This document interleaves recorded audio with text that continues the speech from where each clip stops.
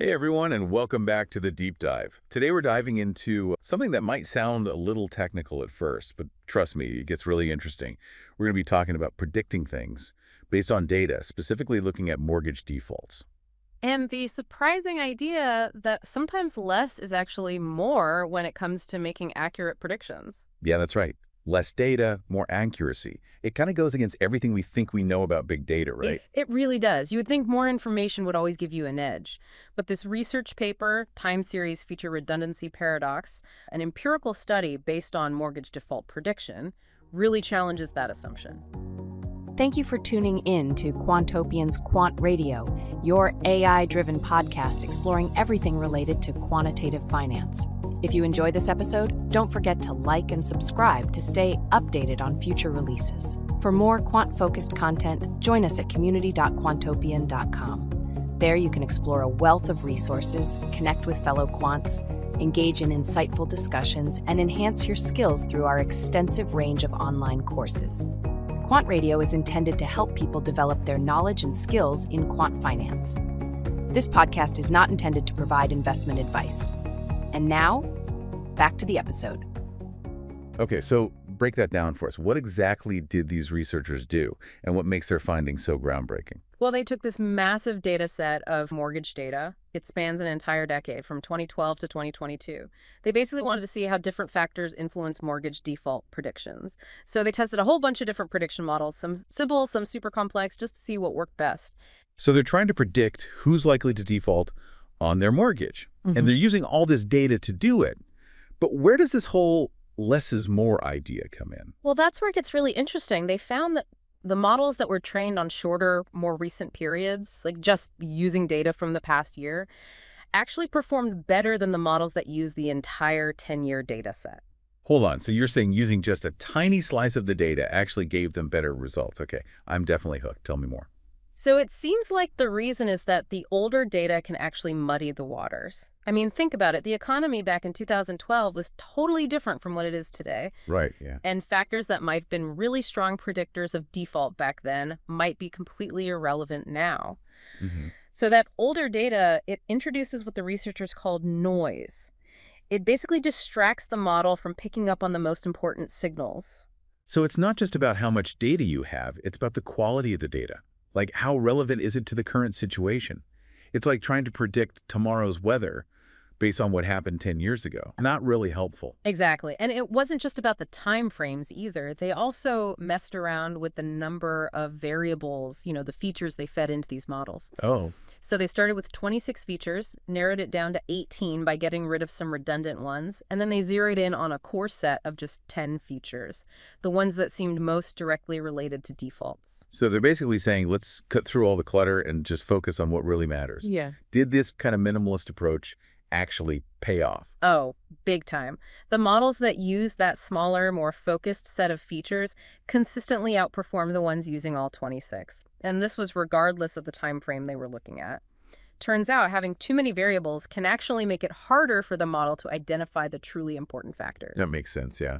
It's like trying to listen to a symphony while 100 people are talking over it. You just can't pick out the melody. That's a great way to put it. By simplifying things, by picking the right data, picking the right features, they got a much clearer picture. This all sounds pretty revolutionary. Yeah. Are there any specific results that really highlight this whole less is more idea? Yeah, absolutely. One of the most impressive results came from a model called a transformer. This model is really good at dealing with these long sequences of data like time series. So when they use the transformer with that set of 10 key features on just 1 year of data, it hit an accuracy score measured by something called ROC-AUC of 0.895, which is really high. And what's even more impressive is that even when they expanded the time window to the full 10 years, the transformer still did a pretty good job. It showed that it can handle these longer periods without getting bogged down by all that noise. Okay, so this transformer model sounds like a total game changer, especially when you combine it with this streamlined approach to the data.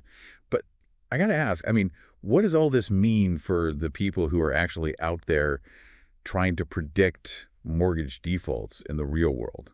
What are the practical takeaways here? So this research offers some really valuable insights for anyone who's working with predictive models, especially in fields like finance where things are constantly changing. First of all, it suggests that updating your models regularly with the most recent data is super important.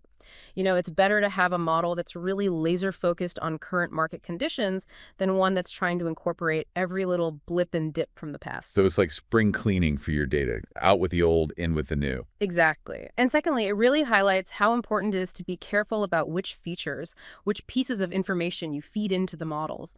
Don't just throw everything in there and hope for the best.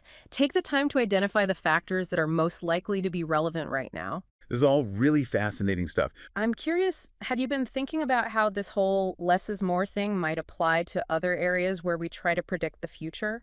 I bet our listeners have been connecting the dots, but would other fields come to mind where clinging to tons of historical data might actually be holding us back? This research really got me thinking about areas where things change really rapidly. Like imagine trying to predict next year's fashion trends based on what people were wearing a decade ago. Or think about trying to predict which tech gadgets will be the hot sellers next Christmas based on data from 5 years ago. Yeah, Those predictions would probably be hilariously outdated. exactly.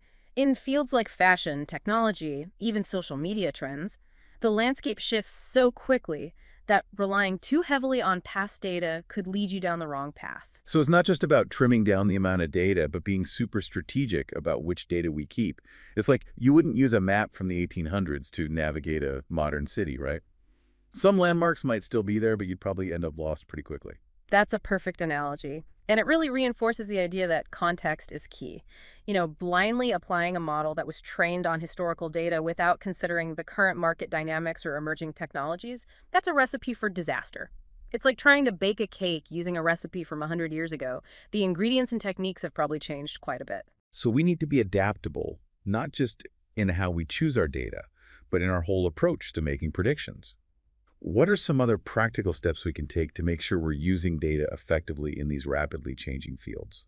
Well, one crucial aspect is feature selection, which we talked about earlier. If we're trying to predict something like consumer behavior in a fast-paced market, we need to make sure we're focusing on the variables that are most relevant right now, not just the ones that were important in the past. It's like a detective trying to solve a case. You want to focus on the freshest clues, not get bogged down by irrelevant details from years ago. So it's not enough to just be picky eaters about the timeliness of our data. We also need to be selective about the specific ingredients we use in our predictive recipe. This sounds like it requires a lot of expertise knowing what to look for and what to ignore. Absolutely. You need people who really understand the nuances of the field that they're working in, who can spot the emerging trends and who can guide the model building process to make sure it's capturing the most relevant information. It's like having a seasoned chef in the kitchen who knows exactly which spices will bring out the flavors of a dish. So we're not just looking for data scientists anymore. We need data chefs. But what about keeping up with all the new developments, technology, algorithms, even the way we collect data? It's all changing so fast. How do we stay ahead of the curve? That's where continuous learning comes in. The world of data is constantly evolving, so we need to be lifelong learners. It's like being a student in a never-ending masterclass, always eager to absorb new techniques, try out new tools, and push the boundaries of what's possible with data. It's like we're all in this exciting data-driven adventure, and we need to make sure we pack the right gear, learn from experienced guides, and adapt to the changing terrain along the way. It's been quite a journey. Absolutely. Thanks for joining us on this deep dive, and until next time, keep exploring, keep questioning, and keep diving deep into the world of knowledge.